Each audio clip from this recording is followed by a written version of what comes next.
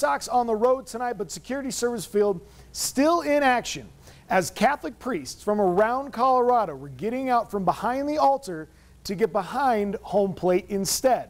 The power of softball compelled them to come out and raise money for the Catholic Radio Network in the first ever, appropriately named, Priest Softball game. It was Colorado Springs and Pueblo versus Denver, and bragging rights were on the line as both teams have been practicing for months. The rules a bit different, no sliding or stealing, and they were a hit with the fans. More than 700 came out for the game.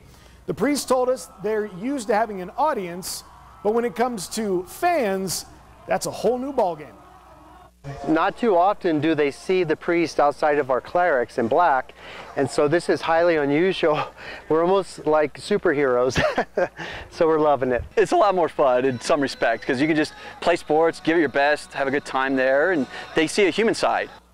And he had the Charlie Blackmon beard. If you were keeping score, Denver won 23-12, but we're told before the game there were no winners or losers. In fact, Colorado Springs Pueblo team actually went out for victory dinner at Red Lobster before playing tonight. Well done, gentlemen.